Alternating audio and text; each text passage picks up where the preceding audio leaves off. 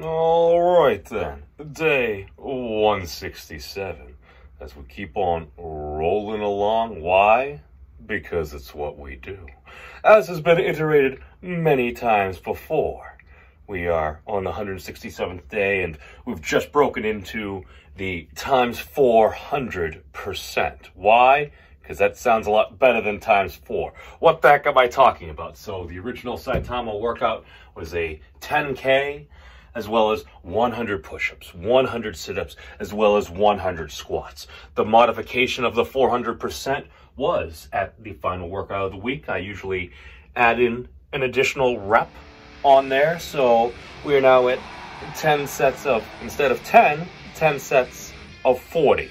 So that meant the entire workout was 400 push-ups, 400 squats, and 400 sit-ups. Why? Because we can. Moving right along. Alright then, day 167.